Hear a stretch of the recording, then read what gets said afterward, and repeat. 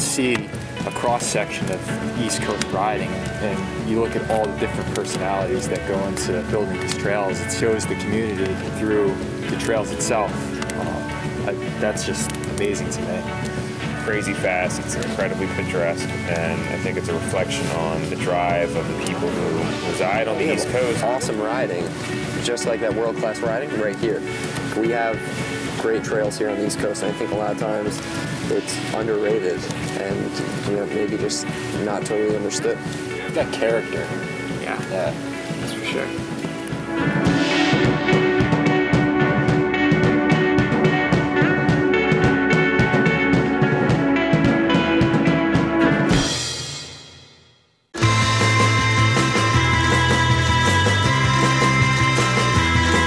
Other places around the country and stuff, it's a lot faster, flowier riding, but you just don't get the technical aspect that you do here on the East Coast.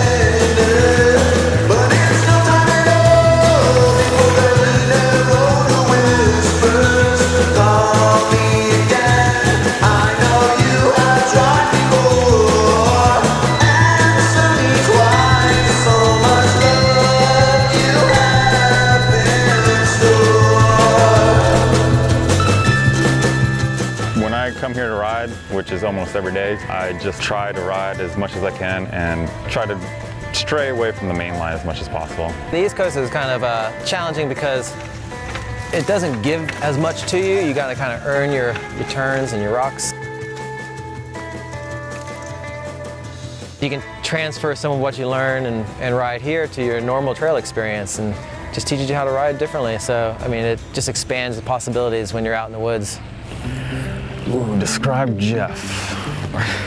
He's tall, he likes counting crows, doesn't go far enough off the drop and pops the tire. He's always taking selfies. You can say all that.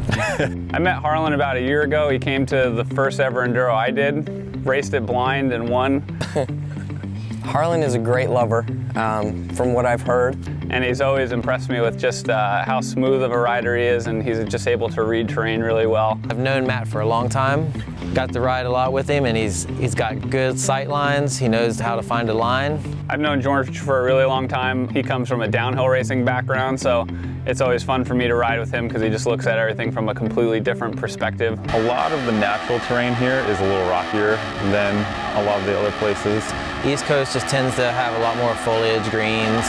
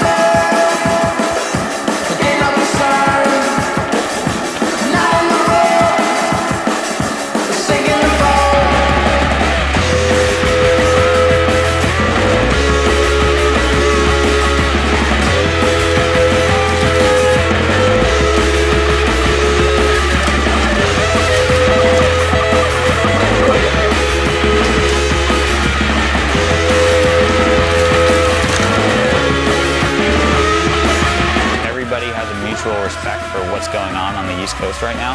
We're all in it together. We work together, and we'll see more and more people get involved with mountain biking and have it change their lives and have a good time.